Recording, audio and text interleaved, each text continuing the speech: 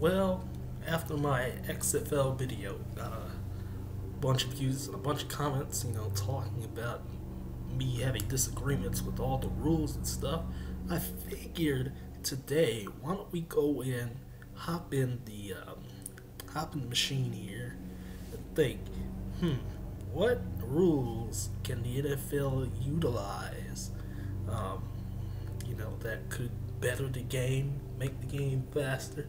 So most games end in about 3 hours anyway, so I don't know what the whole deal is with the XFL. Talked about 2 hours and 45 minutes, so you're basically gonna get a game in 3 hours anyway. So it is what it is.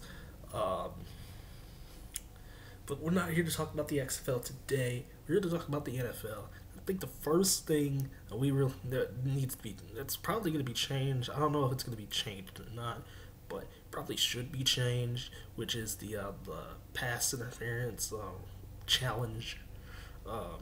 Because most of the time the refs just did not call it when it needed to be called. Um, and it was just bad rule. Like half the time there was pass interferences that were clearly pass interferences, and the other times there weren't. And the refs just didn't call anything. So it is what it is.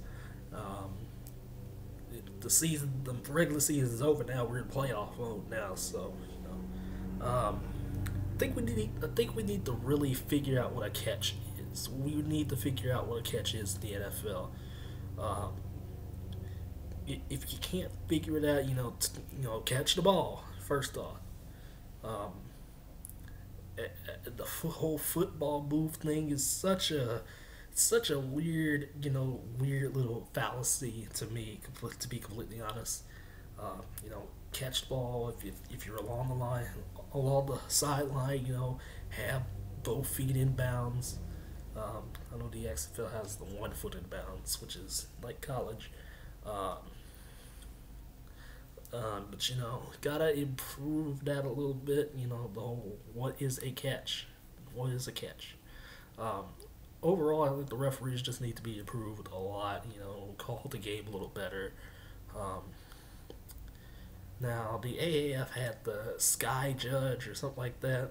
I think it's like the Sky Judge from that could see everything on the field. I think we need that in the NFL. We definitely need that. We don't have to go all the way up to New York every single time for a replay and stuff like that. It'll make the game a lot better. Kickoffs. Honestly, I don't think there should be. I mean, it's old, it's archaic. It's fun when there is a kickoff return, but I'm really leaning towards, hey, just put the ball to 25 and let's start this game, and everything like that. The XFL did introduce the ball spotting official, which is something I think I said I liked. We're gonna have to implement that at some point. Just get it in there at all. Kickers. Now the point after try is not as automatic as you think anymore. It used to be like 99%. Maybe it's now like 85, 90%. So it's not easy now. I'd say maybe have it back a little bit further, or when you try for a point after, instead of kicking the ball the upright, you just go for two, just like all the time.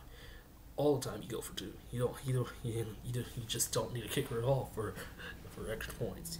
You only need it for field goals. Just go for two each time you score a touchdown. Um, that's one. That's definitely one thing. Um, Let me see. What else? What else would there be that I think? Oh, overtime.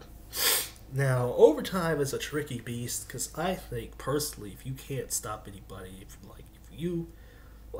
say a team goes 75 yards down the field, and scores a touchdown and they end up winning the game, I don't think you need a chance, to get the ball. If you can't stop them and make them hit a field goal at all, or alternatively, we could go college style, which is obviously my preferred style of overtime. Started at what, the 50-yard line or something like that, or hell, maybe the 35.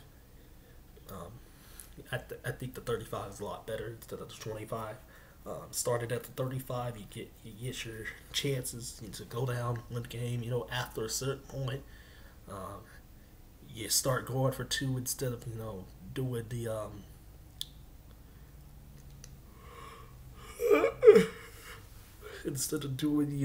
point after. Like after three overtimes, you just go for two. Um, After like five, I don't think we got to that point in college football this season, but it's like after five, you just start doing 2 pointers and stuff like that. But that's something we need to definitely make the game a lot easier, a lot more fun,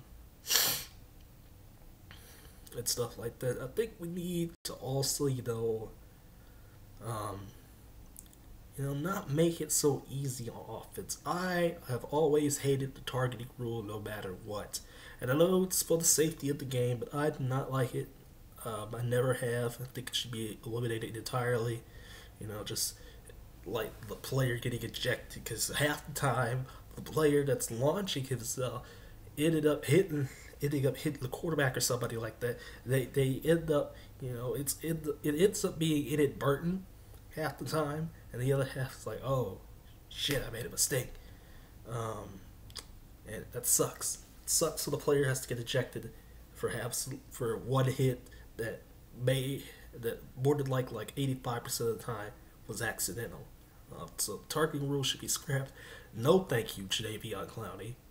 Remember all the way back in that Outback Bowl or Citrus Bowl a long time ago, with Jadeveon Clowney just absolutely destroyed a Michigan player on when he was trying to run the ball. I still remember that play, and I still remember the targeting rules being like introduced like the next season. Such a dumb rule. And as far as any other rules that I can think of, yeah, I just don't know.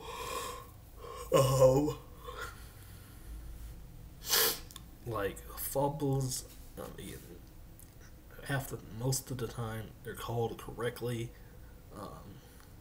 Like replay really tries as hard as they can. You get, I think the replay just needs to be like a little bit shorter. 30 seconds max.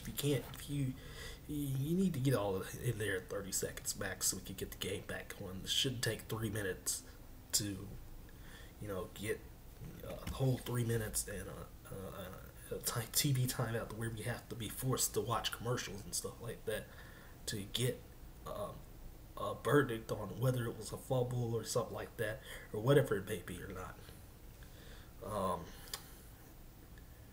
And lastly, I just want to say thank you guys for watching, because I can't think of any other rules that I think that should be changed right now. What about y'all? What do y'all think? Sound off in the comment section. Had a thrilling discussion with a gentleman last night about the XFL rules. And I want to know what you guys think. There's 45 of you that subscribe, and there's all sorts of unique viewers that come to this channel each and every day. And I want you unique viewers to subscribe to this channel. So, with that being said, everybody, y'all take care, and I'll see you guys in the next video.